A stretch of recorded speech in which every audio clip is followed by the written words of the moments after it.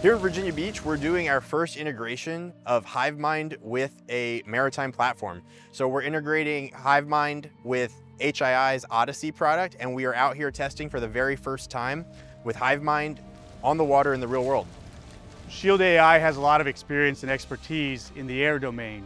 HII is experts in the maritime domain.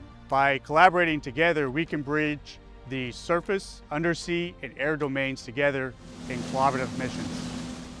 2 weeks ago, we had the first kickoff with the team where we got the engineers in the same rooms. That way they could test out the different environments, talk about how our Odyssey suite works, how Hivemind works. Just a couple short weeks later, we're going to actual in-testing on the water. That's incredible speed.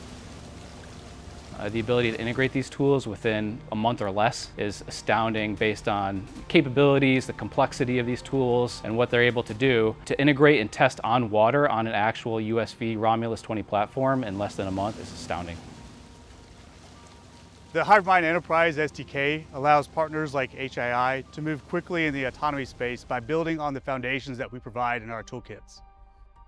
It's a boat autonomously being controlled through Hivemind, through Odyssey, getting real-time data that we're going to use to move both of our companies forward together. So it's a really great proof point for how these strategic partnerships can evolve.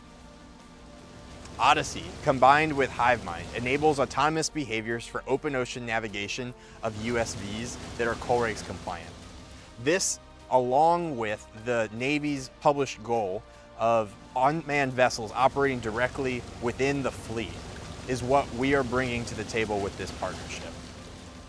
This is what we're calling the walk phase, but within months we plan to be demonstrating multi-vehicle, heterogeneous agent, multi-domain operations with both Shield AI and HII unmanned platforms.